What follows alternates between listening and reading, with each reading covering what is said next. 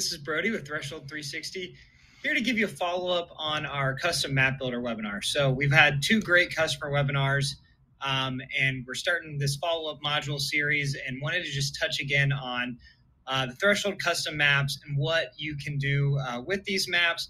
Again, anyone that has professional or enterprise access has access to our custom maps. So to get started, like always, you'll log into your Threshold dashboard. Up here, you'll click on the Maps tab. From this point, you'll have the ability to create a map or go find an existing map, duplicate it. We do have customers that create master maps that you can go in and create kind of like a hotel map for a destination and then just duplicate it, rename it, and essentially retool it anytime you have a use for that specific map. To give you an example, I'll just go in here where we've got this example right here. Click on it. It's going to take you to the map that you've created. So, for instance, I just started with one location. I've added this as my anchor. So at this point, I can go in and add locations. You can sort by the different categories. So I'm going to click lodging, click add all. I'm just going to give you guys an example of what this is going to look like. And again, the great thing with our maps is that you can have different categories for each location depending on the map. So one hotel could have a different category based on the map itself. We have customers that have all sorts of great ideas. We have customers that create itinerary maps. So you may have a category that's day 1, day 2, day 3. You'll see there's all sorts of different categories in here, like headquarter hotel. So I can assign it. I can add a subtitle, add extra information. And then from here, I can click save. That's going to change the category. But again, you can switch those out. You can create new categories. So whatever custom category you want, you have that ability. You also have the ability to sort. So you could sort by the distance from the anchor. So if you wanted to show how far certain hotels are from that anchor point. So again, with Threshold maps, you have the ability to either just create a map with all of your locations if you're wanting to do like a facilities guide or a site visit, or if you're wanting to build the map around a specific point, like your convention center, like a hotel, hospitals even. We have hospital customers that use our platform for recruiting. You have that ability to create an anchor on the map. So you'll see right here where it says map settings.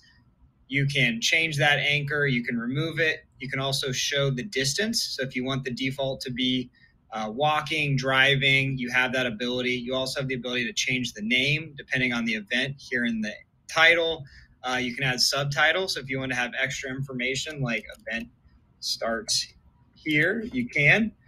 You can change the color of your anchor, which is great. And then down here is where you have a few other settings. You can add a call to action to your map. You can toggle the blue dot tracking. So that's showing how far locations are from your anchor. You can toggle that on or off.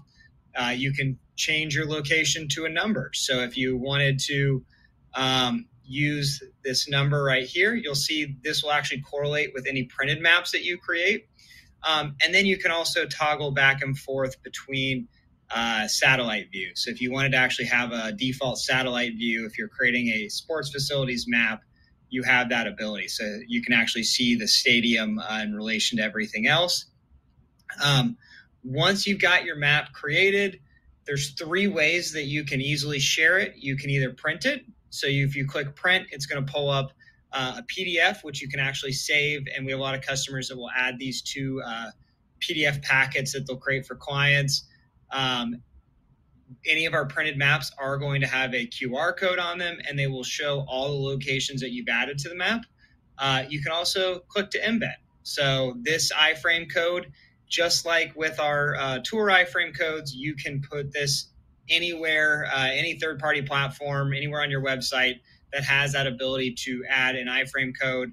So for all of my customers that use bid proposals, if you guys have like a digital bid proposal deck like SendSites, DigiDeck, we actually covered on our recent sales webinar that you can embed directly into those platforms with this iframe code. Please don't ever hesitate to reach out to and connect us with any platforms that you work with to see if we can give them that code and integrate with them.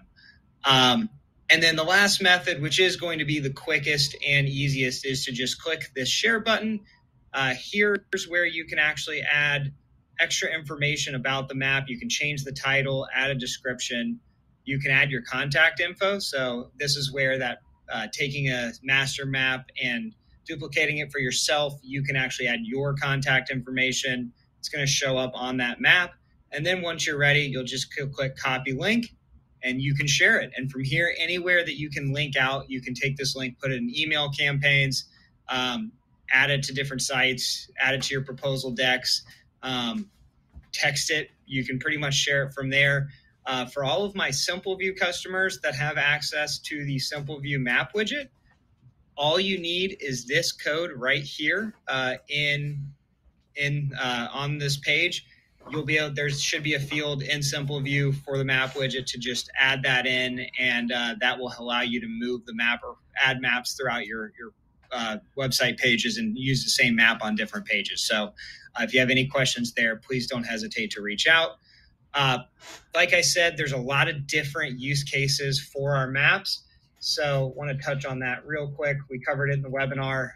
Again, happy to share and discuss further with you if any questions, but here's the page right here. You have all these recommended use cases like sales proposals, virtual FAM tours. If you actually have done an in-person FAM tour and want to share a map with all the locations with clients after, we have a lot of customers that do that. Convention districts, adding it to your meeting planner pages. So if you have either a page on your website, you can embed those maps directly. Site visits, accessibility guides, that's where those custom categories come into play. We have customers who've created autism certified businesses, and that's a category they use. Neighborhood guides, property maps, sports facilities. So if you want to highlight all the different sports facilities, you can. Trail maps. We actually have customers that have used our maps as part of grant funding for specific trails on these third-party pages. They've taken the embed code, embedded onto the grant page, as well as Bandwango passes, city passes. Again, that's where that third-party platform comes into play. You can take that code and add it in. Recruiting. If you're trying to recruit people to come work at your company, or highlight if you have membership based and you want to show what's around your co-work space or hospital or anywhere else, you can use these maps for recruiting. And then also dining guides. One last thing I did want to touch on too is just as a reminder, you do have the ability, even if we don't have a virtual tour, you can still create these pins that you can add to the map that are basically just listings where you can have thumbnails. And if once we do capture a virtual tour, it will get added. And as always, our maps and share pages are dynamic. So any updates and changes you make are going to automatically get added to the map. Thank you so much. And please don't hesitate to reach out to support@threshold360.com or myself if you have any questions at all.